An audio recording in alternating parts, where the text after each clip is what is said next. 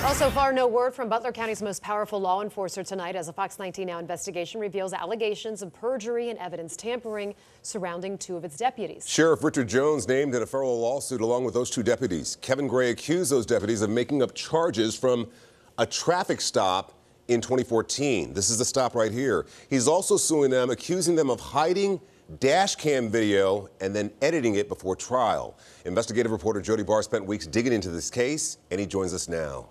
So, Jody, what is the deal here? So you showed us a little bit of this last night, but what's the update?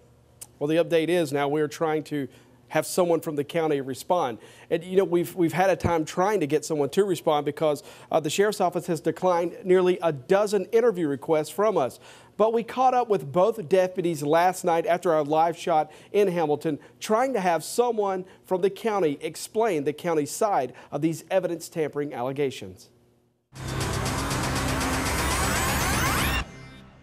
Just before 11 o'clock Wednesday night, we found him. How you doing, Mr. Brockman? Good evening. We'd asked multiple times for an interview with Butler County Corporal Mike Brockman. He never responded. Brockman and Deputy Jason Hatfield were involved in this traffic stop from December 2014.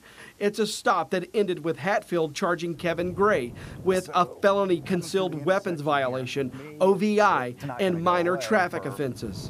Complete lie, complete fabrication of events, complete fabrication of events. A jury acquitted Gray of all of Hatfield's charges. Gray suing Hatfield and Brockman, accusing the men of hiding this dashcam video for more than a year. And Gray says both men were involved in editing that tape. We found Hatfield last night walking into the sheriff's office.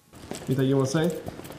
Unfortunately, he's just, I don't think is an honest individual. Gray says he feels the same way about Corporal Brockman. Brockman was the one who drove Gray to jail that night and whose car had the video camera. Brockman testified he kept the tape in his house for 14 months. He never turned it in as evidence. When Gray got a hold of it the first day of trial, it had no sound on it. And more than 6 minutes in the middle of the tape, Gray says, was missing.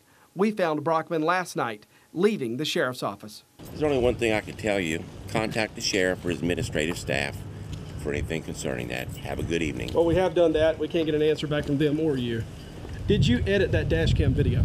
I answer to the sheriff. You need to get a hold of him. Okay. Have a nice evening. Well, we're not getting answers from him, and we'd like to hear from you. Did you edit that video? I can't make the sheriff talk, so. Well, we're asking you. The allegations are against you specifically, sir.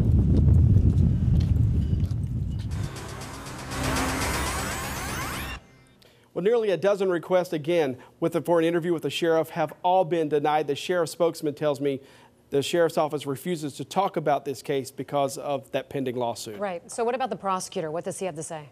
Well, we don't know because I sent just today again an email to Mike Moser, the Butler County prosecutor, to ask him, what are you going to do about these allegations? These are serious felonies that are being accused around this case, and he hasn't responded as of this report. All right, Jody, thank you very much. And you don't have to wait because right now, Jody's entire investigation is on the Fox 19 Now mobile news app and at fox19now.com. We have evidence logs, trial testimony, and a breakdown of the video and the video they say they have that they say proves the video was indeed edited.